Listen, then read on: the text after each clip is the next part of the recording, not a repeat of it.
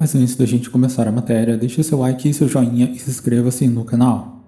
Após a falta de contato entre o casal desde o último dia 11, se agravou ainda mais. Nesta última quarta-feira, Ana Hickmann solicitou uma medida protetiva de emergência contra o empresário. Mas Alexandre Correia só soube da medida protetiva nesta sexta-feira. Ele iniciou um processo de divórcio, isso mesmo, ele pediu divórcio. Alexandre Correia formalizou o pedido de separação, o pedido de divórcio de Ana Hickmann nesta sexta-feira 24, depois de ter sua residência revistada pela polícia no dia anterior. Isso mesmo, pessoal, a polícia foi no apartamento dele, vistoriou todo o apartamento dele e apreendeu uma arma dele.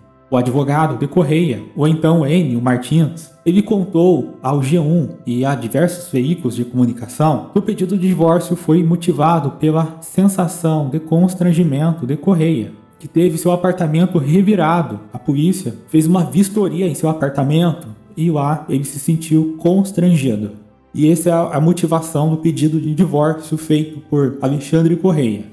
O advogado ainda diz que esse desentendimento ganhar uma repercussão nacional e seu cliente tem sido alvo de críticas públicas. Para quem não entendeu, Alexandre Correia formalizou o pedido de separação de Ana Hickmann, ele entrou com o pedido de divórcio de Ana Hickmann e precisa ver se ela vai aceitar esse pedido de divórcio. O motivo porque a polícia foi no apartamento dele, a polícia fez uma vistoria no apartamento dele que culminou na apreensão de sua arma. E essas são as últimas informações de agora, que o casal não vai voltar mesmo, ele entrou com pedido de divórcio, e é isso, pessoal.